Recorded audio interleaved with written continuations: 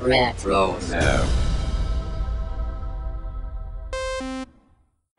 What's up, guys? This is Daniel Logan, Boba Fett from Attack of the Clones, The Clone Wars, Book of Boba, Skywalker Saga game, and hopefully many more things in the Star Wars galaxy.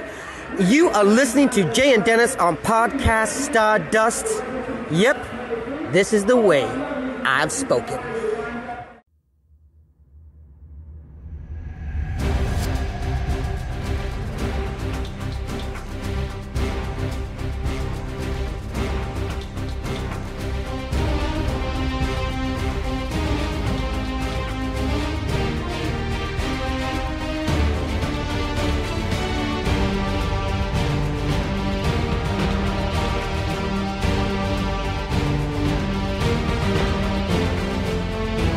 Welcome to Podcast Stardust. This is the fully owned and operational podcast dedicated to Star Wars news, reviews, and discussion. I'm Dennis Keithley. And I'm Jay Krebs. And in this episode, we'll be discussing the Padawan's Pride audiobook by Bryan Q. Miller. But before we start talking about that, Jay, I want to remind everybody where we can be found around the internet. Of course, Dennis, my pleasure. As always, we are on Facebook, Instagram, and X at Podcast Stardust. Okay, the dish is aligned, the signal's boosted to maximum output, the shield is down. We are now broadcasting to the galaxy. So as I just mentioned, we're going to be talking about Padawan's Pride, which is written by Bryan Q. Miller, and it was narrated by Kevin Kemp for Audible. And this is just the blurb that came out with the book. And this literally was a surprise drop about, 2 weeks ago, Jay? Yeah. 3 weeks ago? I mean, it came out of nowhere. And the blurb that they have on Audible is, as when a Republic spy goes missing on the moons of Varl, the Jedi Council asks Obi-Wan and Anakin to infiltrate the underground pod racing circuit run by a crime boss believed to be holding the spy prisoner. With Anakin posing as a hotshot racer and Obi-Wan as his attendant, tensions between the two threaten to run even higher than usual. But when Obi-Wan is forced to leave Varl, Anakin is on his own as he faces a series of increasingly treacherous races that will determine his fate and that of the spy. Master and apprentice must use all their Jedi skills in this action-packed tale of cutthroat competition, deadly deception, and ultimately what it means to be a Padawan. I'm not sure that description is entirely accurate. It generally describes what this is about, but I'd quibble with some of the details, and I guess, and I'm not going to break it down by detail, but I think it'll become apparent as we discuss the audiobook. So before we get into a detailed discussion, what did you think about this overall? And what's your non-spoiler response? I should say. Well, first of all, I definitely agree with you with the description, because after listening to the audiobook, it was like, okay, yeah, but no, in all the same ways. So my non-spoiler review is that I really enjoyed this. It was a great way to gobble up an amazing little story that, we were talking about, that we don't get anything from this particular time frame, and just getting to know what Anakin was dealing with at the time, just being, a few years after the Phantom Menace, and what Obi-Wan's role seemed to be as his mentor and his master, and also just in general what the scope of the Jedi Order was, planning for Anakin in terms of the way that they saw his future. So, and of course, it's getting back to some of Anakin's roots as a pod racer. And it was just a heck of a lot of fun. I mean, I listened to most of it while I was doing some gardening over the weekend, and it comes in, I think, just around 4 hours, just maybe under 4 hours. And it's quick, it's enjoyable.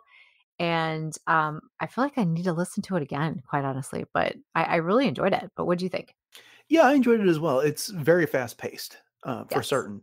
And yeah, I was very intrigued, as you just said, because we're getting this early Anakin Obi-Wan adventure. And for the same reason you mentioned, we just don't have a lot of content set between the Phantom Menace and Attack of the Clones. And so this is filling one of those gaps. And I'm beginning to think, with this, the Mace Windu book that's coming out in a couple weeks, that this may be an era that they're starting to fill with content, because it is so untapped here. And then again, those years right before the Phantom Menace as well, as we kind of saw with John Jackson Miller's recent book. So this is, so it was enjoyable. I would definitely listen to it again at some point. I kind of do hope they put out a print version of this in the future as well, after it's had its opportunity to get a, this audio run, and they get people on Audible to check it out. my one criticism is like, I'm not convinced this is a story that had to be told when it comes down to it. And we'll kind of get into some reasons why as we get into some more of our spoiler thoughts. But that being said, it felt like this could have been a almost like 2 or 3 episodes of some animated series or something, the way it was set up. Oh yeah. And carried out. And I think it would have worked that way. Oh yeah, I agree. And I'm with you. Is it a story that absolutely had to be told? No.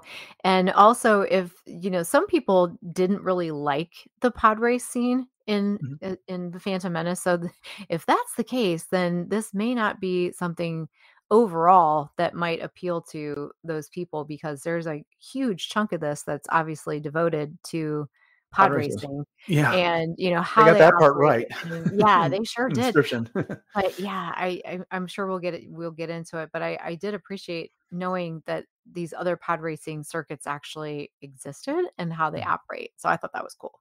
Okay. Well, then let's go ahead and get into some of our more spoilery thoughts here. So if you haven't listened to this yet and you don't want to be spoiled, this would be a good time to bail and come back later. But with that having been said, the book picks up. One of the earliest things that happen is we've got Anakin stealing Plo Koon's prototype interceptor and flying it around Coruscant.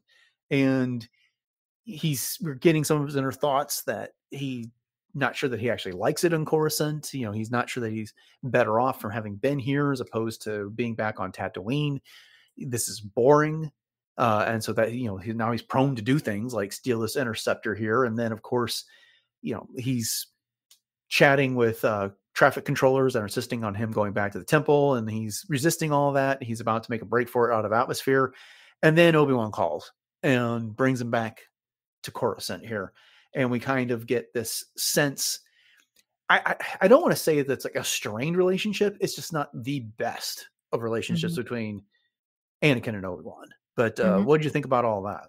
Well, I thought the opening was perfect because, again, we've got this young Anakin who, as we know, he's always thirsted for adventure, and he's kind of like what Luke was, always eyes on the future, never where he is and what he's doing, as Yoda would say.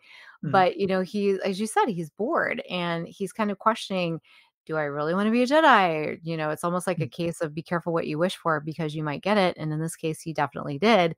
But I also really appreciated how this started off with Obi-Wan too. And he was very pensive about his relationship with Qui-Gon and, what Qui-Gon would have done in his situation. And as much as it pained him to really think about Qui-Gon, that, here he was left with this apprentice in Anakin, and he's learning how to be a master himself.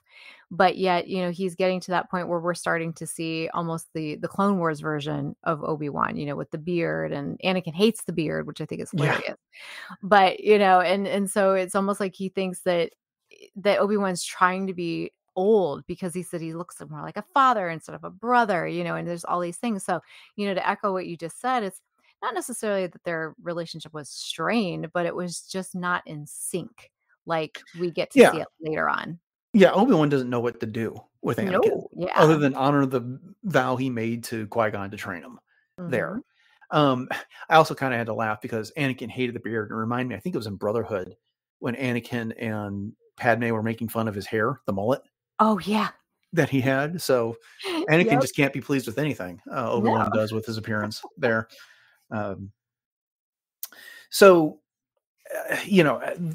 Before we get on to what happens next, the other thing we find out is that Obi-Wan's been devoting a lot of time to the library, trying to figure out what was going on with Darth Maul, where he came from, if there was any clues about who he was going to be. He was a Zabrak, they knew that.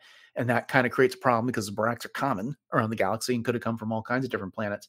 But it's a neat little nod because Jocasta Nu makes a brief appearance there. Yeah. And, and it's not like it's a huge, big reference or cameo. And of course, that does kind of suggest why she knew who he was in Attack of the Clones when he's trying to figure out where Kamino is, because he spent a significant amount of time there in the past. Right. And he's there at night too. And that's how he ends up getting contacted about Anakin. And, and Anakin's like, what are you doing up? And I could ask you the same thing. Yeah. Which I thought was great also. Yeah, it also kind of reminded me of what was it, Master and Apprentice by Claudia Gray, where Obi-Wan was always going to the library to get like prophecies and stuff like that for Qui-Gon. Oh, There, yeah. he's had lots of reasons to be in libraries over the course This is of, true.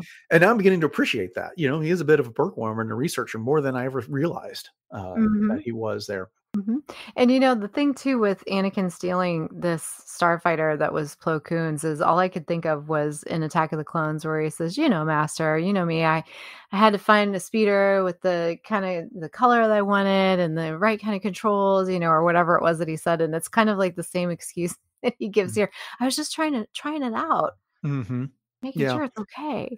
but we see how far the relationship has come in Attack of the Clones from here. They do have Oh, that yeah. banter there. And it's like, if only you practiced your lightsaber skills as well as your wit, my young apprentice. But okay, so they get called to the carpet by the Jedi Council, and they're waiting out there to find out what their punishment's going to be. And Obi-Wan's a little bit sour because he's facing punishment too for letting Mhm. his Padawan get out of line. But they really don't get punished at all. They get sent on this mission to Varl, and it come to find out this is like really their first mission here, Right.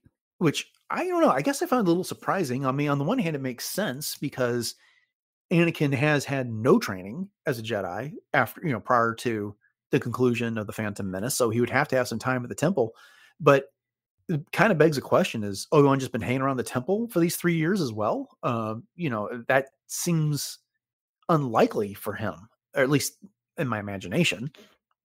Yeah, I guess when you put it that way, it does seem like pretty extreme for him to be around just for that purpose. But for Anakin, I can see where it was important because starting so late into the Jedi Order, he has to be able to almost, basically backtrack on his skills and establish routine and establish the lightsaber training and establish, all of the meditation, which of course, Anakin comes to really appreciate later on, even though he Mhm. doesn't really appreciate it now, and all of the research and the teachings and the books, which is why Anakin's so bored. But I feel like, they were probably just stuffing this all into him because he had lost so many years that other Padawans would have had. So yeah, I feel like Obi-Wan was probably just stuck. No wonder he was doing so much time in the library with Jocasta Nu. Right, exactly. Well, and he did have an obsession trying to figure Oh, that yeah. out. So, Mhm. okay, so I'm gonna lay down some more summaries of things that happen here, so we can kind of get into the rest of the discussion of this story. And they've been assigned to this mission to Varl for exactly what was stated in the summary here, that there is this pod racing circuit that's been set up, and there's a Republic spy. I lost the reason why the Republic spy was there in the first place, but it really doesn't matter. It's kind of the MacGuffin for this whole thing. Mhm. And they need Anakin to pose as a pod racer because he is a pod racer. He's the only one that they've got that they know can do this. And he's going to go in disguise as a Goran, I think is what they called it. Mhm. Unfortunately, not having this in text, you can't write down what they're talking. Right, You can only exactly. guess what they were talking about here in this case. And he's using the name Malone, which sounded very Earth-like, but anyway. And Obi-Wan is posing as his attendant. And when they get there, Anakin's got to get through these pod races so that he can get to the final area and get the inner access he needs to figure out where the spy is.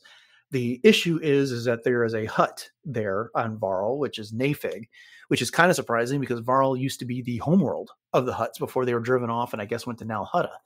And Nafig has seen Obi-Wan before, and Obi-Wan kind of overestimates how likely it is that Nafig's going to recognize him, but he kind of has to leave the planet and leave Anakin to his own devices in these pod races. It's not quite as extreme as they're making it out in that blurb we read. Mhm. But while Obi-Wan's in space, he comes across these creatures called the Coda Kappa, and I have no idea how that's spelled. So Mhm.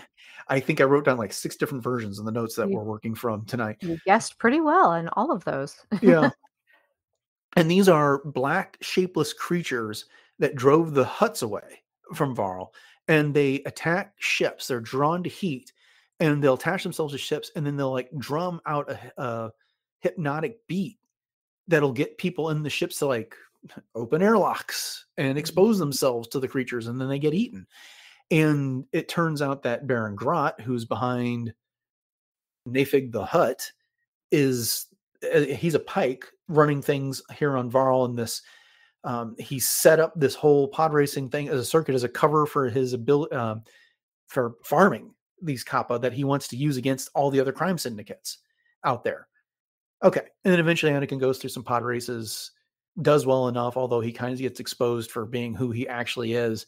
And they defeat Nafig and Baron Grot, and they rescue the spy, and all's well that ends well on that. Okay, so I gave you the summary there. Where do you want to start? There's a lot of things to talk about. Yeah, I was going to say, wow, you really laid down a lot there. Mm-hmm. So I guess starting with Anakin coming to Varl, and the whole purpose was because Yoda thought, okay, you're the perfect person for this. And at first, Anakin was bummed because he wasn't able to actually be himself, Mm-hmm. and he had to pose, as this other person. But he did get to build his own pod racer, and so it was really fun to get his perspective on sort of reminiscing, back to Tatooine when he built the pod for the Boonta Eve Classic, but yet he was a little bit sad at the fact that there was really no one to share it with, other than Drip, which was his pet droid, which I thought was so cool. Mm-hmm. You know me, and I love the droids and that kind of thing. So, I think it's valuable to note that this is something that is obviously right up Anakin's alley, and he was so excited to do it. But then when he got into that breathing apparatus for being Malone, I mean, the first thing you hear in the audiobook is, yeah. And I was like, oh, wow, that gave me chills, because I was thinking to myself, wow, is that a foreshadow? Of course, we all know what happens to Anakin. Mm-hmm. And then he has those like protein goo things that he has to suck down. And I'm thinking that's probably how Vader had to eat, kind of a thing. Yeah. So it was just very clever the way that they worked that in there. But a few things with Obi-Wan being this attaché, and the fact that Anakin was just loving that fact, and Obi-Wan even clicking his heels whenever Mm-hmm. he had to attend to him. And so the reason that he left was because, to Anakin's surprise, of course, Obi-Wan and Qui-Gon had worked with Nafig kind of backhandedly, to do some things that they needed to do. And Anakin was kind of afraid, or not afraid. He was surprised at that, Mm-hmm. which, was kind of like, oh, okay. But, I guess the big thing that you talked about is the whole idea of these creatures, these kappa. And, of course, this is like a kind of a new creature, but not. And the whole idea of the nameless comes up in this, which I thought was very clever. And you're just hitting everything here. Yeah, the shara Yeah. sort of thing. So, but yeah, so I was just kind of trying to address some of the points that you had made, but that was the whole thing with Anakin Mm-hmm. going through these moons of Varl, that he saw these literally the writing on the wall of these things, and these hungry hands and whatnot. And so that's what sets up everything going on, basically, with the Baron and Nafig, and how that relationship all plays out. Right. Okay. So let's pick one of these topics then. First off, yeah, you brought up the reference to the nameless here. I thought that was great. I was glad to see that, the reference here, because we've seen references to the Nile in the prequel trilogy, original trilogy era tie-in stuff that's come out over the past couple of years, and that's been cool. They find Nile technology, and it gets referenced this way. But Obi-Wan is explicitly addressing the nameless here. So it's not, whereas in phase 2, the Jedi encountered the nameless, but they seemingly forgot about them by the time of phase 1, which takes place, 150 years later in this case. And now we're 100, 200 years beyond that, and the Jedi are not making the same mistake. They remember what the nameless are. So I thought that was a pretty cool reference to make there, especially since, you are dealing with another unexplained creature in this one here. These kappa, it's interesting that, they were part of this lore that comes with the Hutts now, that they're the reason why the Hutts have abandoned this world. It was just it's believed to be their homeworld because these creatures would prey on them.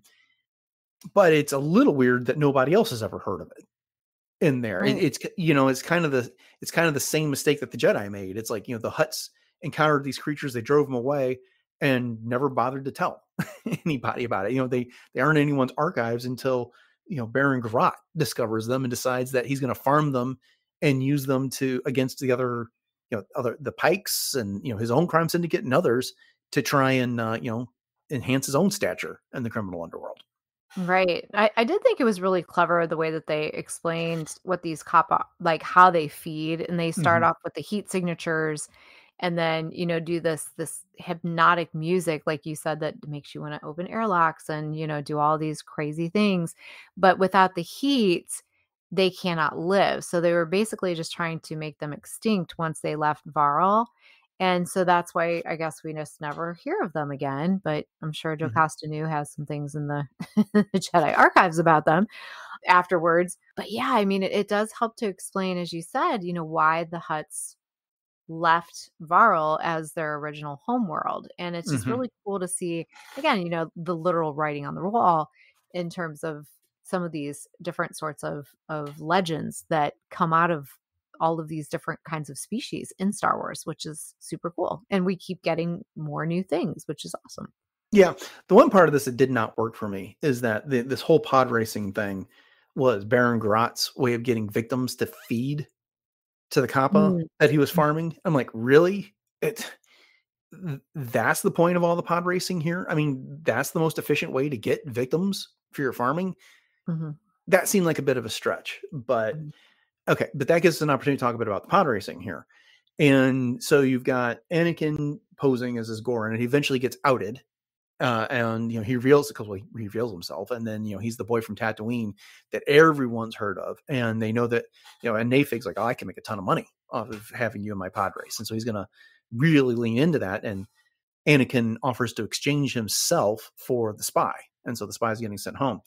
But we get some other cameos. We got Ben Quadraneros, showing up, and he's way more competent than he was in the Phantom Menace, which wouldn't be hard because he never got off the starting line in the Boon to Eve Classic. But I am very fascinated by the droid pod racer that Anakin kind of just nicknames Ringer there. Yeah. He was the droid. He was a droid that was used to drive the Convex trains on Vandor, which was that frozen world that showed up in Solo: A Star Wars Story. And they basically hardwired him into one of these pod racers. And, he's very efficient and can calculate, and he's very, very good at racing. But then, at the end of all this, Ringer sacrificed himself because Nafig was basically going to tear everything down. He didn't like the way that Baron Grot was headed with things. And so he sicked his own battle droids on the pod racers as they were racing. And Ringer disabled the binders to allow the two engines and then his own pod to destroy this droid barricade so that the other pod racers could get through. And then Anakin repays him by that by getting his memory core, putting it in a new droid and taking it back to Vandor so he can resume his work as a train operator. Yeah, I thought that was awesome. And of course, Anakin's always had a soft spot for droids, and Ringer did remind me a lot of K2SO in that way, just in the little sacrifice that he made. But some of the things that you brought up, it was good to see Ben Quadraneros in this light because, as you said, he was kind of posed as this buffoon in the Phantom Menace because he never really did anything. And so we find out that he's actually a really skilled pod racer. And I love how they were referring to Sebulba too. The whole time there were some people that loved him and some people that couldn't stand him, and all of the stories about Sebulba and this, that, and the other. And of course, Anakin was just trying to bite his tongue the whole time as they were in some of these areas together. But I thought the dynamic between all of the pod racers was very well played out in terms of how even though they were competitive in the end, they realized that they were all literally fighting for the same purpose and that they were willing to work together because of that. And then Anakin finds out that, again, be careful what you wish for, because once he gives himself up to Nafig, he's thinking, like all the light is out of his eyes. And they even said that, there was this fire there before, and like he didn't even feel it anymore. Like he was just going through the motions, and he was just doing this because guess what? Now he's a slave again. And so I think that that's where in the description, the idea of he realizes what it means to become a Padawan. And even Obi-Wan says that, like, he's figured it out kind of a thing. Yeah. But I love how Nafig kept calling him Little Prince, even though he found out who he was after he actually wasn't Malone. I liked that. He was like, "Oh, Little Prince." He kept calling him that, which was cool. Yeah. And Anakin's pride, got the better of him, so aptly titled here, because all he needed to do was finish in a qualifying position with each one of these races to get to the final race. But he decided in, like, I think it was the second race, it's like, well, why can't I just win this one and win it by a mile and create this reputation that'll have people like Sebulba coming after me? And that exposed him and got him into some trouble, and it resulted in, problems there for him. So, he learned a valuable lesson there. But I also got to say, when Anakin was trash talking with the other pod racers, that's the most he came off like little boy Anakin on Tatooine. It was like listening to Anakin, trade insults with Sebulba there. I thought that part was incredibly well done. I agree. And I do think that, overall the characters of both Anakin and Obi-Wan were written very well. And, and again, we don't have really anything of Anakin at this age, but it's everything that I feel like he would have been. And it's just very well told. And he needed this lesson. He needed this lesson in humility and sacrifice. And again, that was how he was able to move forward and become who he was.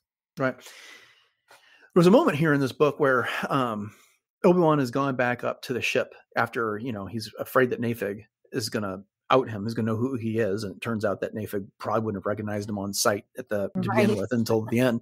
But he goes back up to the Silence, which is the name of the ship that the Trandoshan captain has. I think her name was something like something scale. Bright Scales? Oh, it was not bright. It was not Bright Scales. It was double S. It was anyways, we'll think about it. But anyways, it gets attacked by the Kappa. And everyone else on the ship succumbs pretty quickly. And he uses some of his ingenuity to create an explosion to draw the Kappa to that. Then he gets into an escape pod and he launches and he disables some of the life support on it so that it won't generate the heat and attract other Kappa. And then he goes into a trance, a force trance, and basically winks out of the force. And Anakin realizes, this hits Anakin while he's pod racing there. And Anakin is legitimately concerned that Obi-Wan just got killed. This reminded me an awful lot of that episode of the Clone Wars where Obi-Wan fakes his own death. So, and then he is disguised as a bounty hunter. And I was wondering if there was any inspiration drawn from that. Now, I think when Obi-Wan did that in the Clone Wars, it wasn't a force technique, or maybe it was, but as much as it was like a drug or something there. But I don't know. I liked the similarity, but it also kind of raised an issue for me. Like, well, Obi-Wan did this once. Would Anakin not have thought of this when it happened later in the Clone Wars? But I don't know. Would you have any thoughts on that? Just the fact that it really did affect Anakin more than Anakin thought that it would, not that he didn't not care for Obi-Wan, but I think that he was even surprised at the depth of his, caring for Obi-Wan. But yeah, I think you're right. As far as like later on, would that have been something that he should have been able to figure out, but apparently not. And it was Scale Song. I thought of it. Scale Song. There you go. Yeah. I was thinking Bright Scales because I'm rereading the Aragon series by Christopher Paolini, and that's what Aragon calls Saphira. But at any rate, and on that same note with Scale Song, I thought it was really cool how she was basically telling Obi-Wan how incredibly smart Anakin is. And she says that I have hatchlings of my own and yada yada yada, but this boy is smart, and so she really did see the that just that prodigy level that Anakin was with building the pod racer and whatnot. And Anakin, he was in his he was in his heyday because he was able to use all the expensive parts that the Republic bought for him, which I thought was funny. Yeah. And Scale Songs make mention about, she has the 2 hatchlings at home. And I was like, oh, do you? Because, like I remember stories, I think it was like Bosk, who was like priding himself on the fact that he like devoured his hatchling mates and stuff like that. Oh, yeah. And so it's a different take on the Trandoshans. They're not all these hunter types that are just bloodthirsty and all about making their name in the hunt. So that was kind of fun to see one working against type there. Mm-hmm. Okay. Got anything else that stood out to you? I mean, I like the end of this where Yoda congratulated Obi-Wan on a successful mission, and then, he tells him that Qui-Gon would have been proud of him. And after Yoda could see the impact that had on Obi-Wan, he said, now imagine how your Padawan would feel hearing the same type of thing for you. And so he goes up onto the roof where Anakin, viewed the mission as a failure for what it cost. Mm-hmm. But, they actually were successful, and then they get promoted to the mission circuit for that. And so, they kind of had a bonding moment while they were looking at the various stars that they could see in the light polluted Coruscant sky. Mm-hmm. But I thought that was a fitting end. Yes. And I was going to bring that up because that was very touching. And again, we see that at the very beginning, as you said, not that their relationship was strained, but it was definitely not in sync. And this helped them so much to be able to put things into better perspective. And it definitely helped Anakin to see, where his priorities were in terms of, now he realizes that this is his place. That, even though he was questioning, like, should I really have chosen to be a Jedi? And as you said, should I ever have left Tatooine? And this really did help to cement that for him. And I think that that's the greatest thing that could have happened for the two of them going forward. Mm-hmm. Indeed. Okay. Anything else? I don't think so. I just thought it was really well told, and I need to listen to it again. And I love the whole pod racing thing. I thought it was great. And Anakin, winning by a light year and going 1,000 kilometers an hour and, all the things. So very well done. Yeah. They did a good job with the pod racing scenes. They, the sound, they incorporated all the pod racing sounds that we're familiar with. And it was very descriptive. I like that. I can imagine that'd be a hard scene to write that didn't bog down in the detail, but still was detailed enough that people could envision the course. And all that. So yeah, they did a really great job with that. Yeah, agreed. There were some laugh out loud moments for me too. I needed to write them down, but at the time it was like, oh gosh, that it was just so perfect and so fitting. So yeah, very well done. Yeah, guess recommendation for both of us. Okay. All right, then. Well, just want to say thank you all for joining us for this episode of Podcast Stardust and a discussion of Padawan's Pride by Brian Miller. I'd also point out that Kevin Kemp did a great job with the narration. We didn't really talk about that much, but we hope you've enjoyed the discussion. And if you did, then make sure you like, rate, subscribe, and leave a review for the podcast, wherever it is that you catch your podcasts. And then head over to retrozap.com and you can check out all the great content that we've got going on over there, as well as the other shows on the Retrozap Podcast Network, including Agents of S.H.I.E.L.D.'s Case Files, Animaniacast, Brews and Blasters, Dork Lair, Doomcast, Enjoy Stuff, Love, Death, and Robots Plus, Superhero Suite, and Warp Trails. And with that in mind, Jay, you want to go ahead and refresh everyone's memory on what our social media contacts are and where else they can find what we have to offer on the internet? Sure. So we can be easily found on Facebook, Instagram, and X at Podcast Stardust. And you can also hit us up on our Pinterest boards where we have tons of different ideas posted over there for everything Star Wars. And then we also have 2 YouTube outlets. So we have the traditional YouTube as well as YouTube Music, where you can catch all of our past episodes.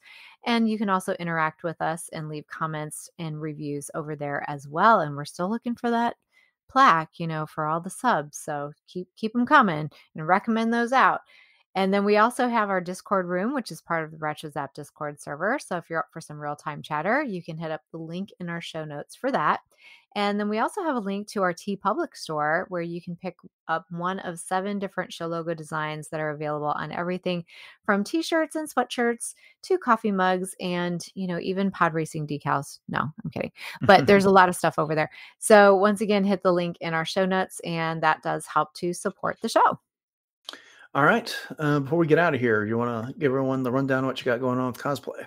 Sure. So you can always find me on my Instagram, which is at j.snipscosplay. And I am as Ahsoka and as well as Hera, two different versions of her, and the fourth sister, my original concept Mandalorian, Leia from Endor, and other versions as well. And I'm always having so much fun posting photos of friends that I've met through different events that I've done, most recently the Cleveland Gaming Classic, and just lifting up other cosplayers, content creators, small business owners, and the like. So if you'd like to join in on the fun, once again, that's at j.snipscosplay on Instagram.